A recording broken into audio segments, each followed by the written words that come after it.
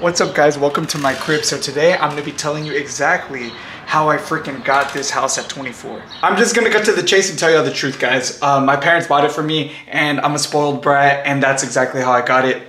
Thank you guys. I got you. I'm just messing with you guys. So anyway, today I want to go ahead and break down everything that I did and everything that I should have done, because this is very important, especially if you're 24 and you're trying to do it for like your real estate portfolio the way I am. For example, if you're watching this video and you just want to live there like forever, like I know people who do that. It's totally fine. Me personally, I'm just trying to build a portfolio, baby. Before we continue, I do have to preface something, and it's just a sad reality. Honestly, if I wouldn't have been so stupid with money, I would have gotten a house sooner. But the thing is that I just like made so many freaking mistakes, and I don't know, it just pisses me off just thinking about it, because now that I'm old, because okay, here's one thing that I do have to say. I was always good at saving money, but then sometimes I just get like wild and crazy, and I could be saving like, for example, like $10,000, and then I'll spend it all. I don't want to get into it. I have made videos about that, but man, I just honestly piss myself off sometimes. Okay, so let's be honest with each other. Buying a house at 24 is actually something that like anybody could be proud of, right? But the thing that really hurts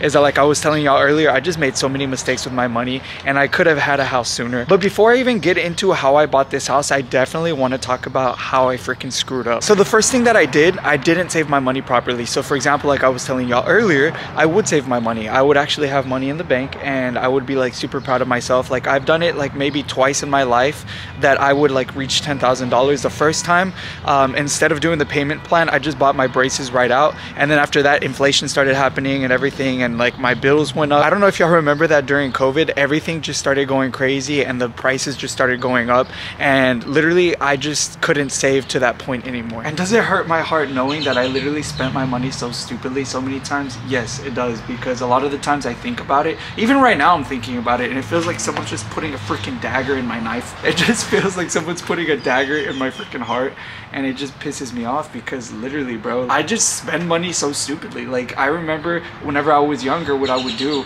I would go to Chipotle and meal prep, right? And I would buy 5 meals from there and then have it for like a day and a half, and then I would go the next day and do it again and do it again and do it again. Bro, I was literally spending like $300 a week on food. For what? Like honestly, it was just the stupidest thing ever. And then not to mention that like I would work out a lot, so I would buy supplements and I would spend maybe like $500 on supplements a month. And honestly, just thinking about it just like makes me so mad, bro, because all that money right there that I was spending, I swear I'm about to start crying, because now that I think about it, I could have been a millionaire at 24, man. But instead, I'm making this YouTube video. Alright guys, so I just got back from work and honestly, I'm freaking cold. So I got in my little bathrobe. But anyway, the second point is that I ran up my debt and my credit cards. So pretty much with my credit cards, what I was doing is that every time that there was like a purchase that I had to do, like for example, school books and everything like that, instead of just using the money that I had saved, I was like literally thinking like, okay, I have $1,200 in my books, or $1,200, might as well just use my credit card and I'll pay it off by the end of the month, right? But then after that, I would swipe and use it for food, and I would use it for like different things that were miscellaneous, like gas. Other than just being in debt because of my credit cards, I also got myself in debt because of my freaking truck. So whenever I was 19, I bought a truck for no reason. Like I literally had a car already paid off and everything, no problems with it. And bro, I bought a truck, and guess what? I literally had to spend all this money. So pretty much every month I had to pay like $700 for insurance, the car, and gas. And bro, that freaking screwed me up, honestly. And I regret that. Even though I went through this, I never learned. I literally just started becoming better with money this year. I don't know what the hell is wrong with me. So to summarize, I think we both know what my problem is. I would literally save and then I would just like pretend like I freaking am rich, and then I'll just spend all the money I saved. I don't know why I have that issue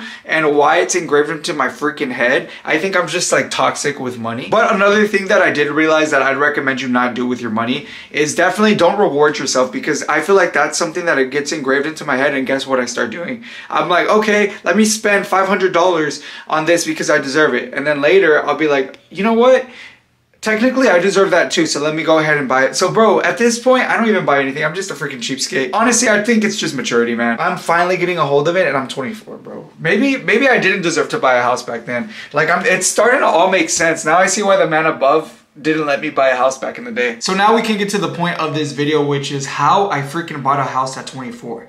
So believe it or not, the first point is to just save your money like crazy. So it doesn't matter how you do it. Saving is a double-edged sword, right? So once you start figuring out how you're gonna save, you also have to figure out budgets, your cost of living. The game changer for me was literally having a budget, because once I changed that, that's when my savings account started going up, and that's what's really important. So in order to find out your budget, you have to figure out your cost of living, and you need to figure out what you're doing and what you can eliminate. So one thing that I did for sure whenever I was trying to figure out my cost of living is like, what exactly do I have to do? So instead of getting like $40 haircuts, I started getting $20 haircuts. Instead of going to the gym and getting a $19 membership, I would get the $9.99 membership because I didn't need the $19.99. And between me and you, don't think that the groceries are so expensive nowadays, because that's how I used to think. Just freaking buy cheaper stuff. Like for example, whenever I go to Sam's Club, I buy a rotisserie chicken, and instead of cooking, I just get the rotisserie chicken, I just tear it apart. And bro, it's $5 and it lasts like 3 days. And you can make sandwiches, you can make chicken and rice, you can make pasta bowls, you can make salads. So I feel like in this video, I've literally talked about saving your money so much, but let's go ahead and get away from that. So a realistic thing that you really need is to find a trustworthy realtor. So the thing with me is that I'm fortunate enough to have a cousin that's a realtor, and I didn't even like talk to her that much. So once we made my first transaction, then we started getting like a little bit closer. So one thing that really set her apart was whenever I was buying this house that we're currently in.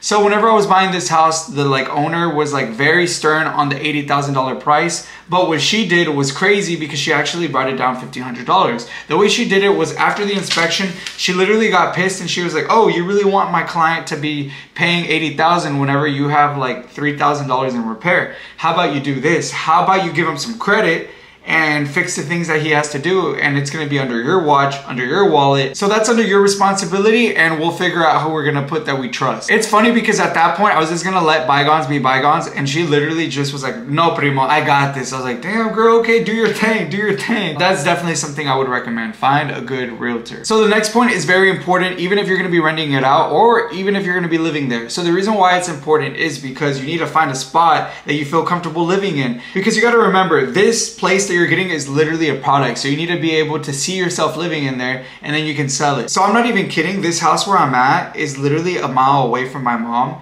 and it is so cool because like her neighborhood is like pretty good. And honestly, this neighborhood is very nice, but I was still skeptical, right? I'm moving away and I was just like, bro, like I was nervous. I was like, what if I get like my truck gets robbed or something? So far, everything's been good. And also outside of you being safe, you need to make sure that your tenants are gonna be safe, because like that, if it's an area that people don't even wanna live in, guess what? They're probably not even gonna hit you up about it. It's gonna be harder to rent. So that's just my perspective. I've never rented a house out, but I feel like that's definitely something that I'd recommend you do. Make sure that the area is safe and it'll sell itself. The last point that I have to tell you is that this process is so long. If you're thinking that buying a home is equivalent to buying a truck or a car, like whenever you go to the dealership and you just have to be there like 3 to 4 hours negotiating, and then you drive off the lot with your freaking car, that is not the case here. This is literally gonna take like maybe a month to month and a half, and then you get the keys, and that's how it happens. Believe me, this house took 2 months to get, and it was just something that like, it definitely tested my patience. I was so frustrated. Like I made a video about it, and I remember I was just like pissed off because I was like, bro,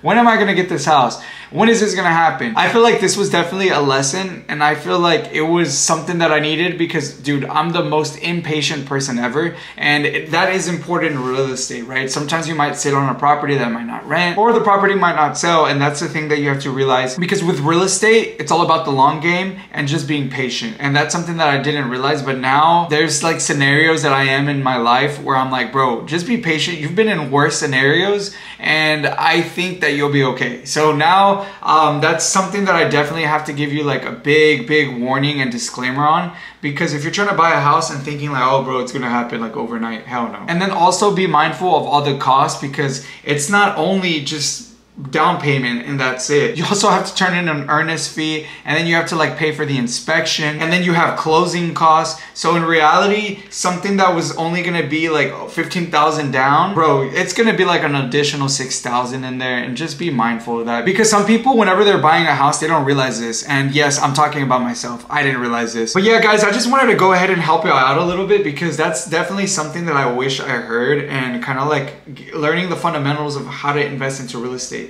Because whenever I was doing this, I was literally just doing this blindly, and I didn't know what the hell I was doing. I just had my loved ones telling me every day that everything was going to be okay, because Bro, I'm telling y'all think I'm kidding, but I'm impatient. But anyway, I don't care if y'all believe if I'm impatient or not. Please just like and subscribe, guys.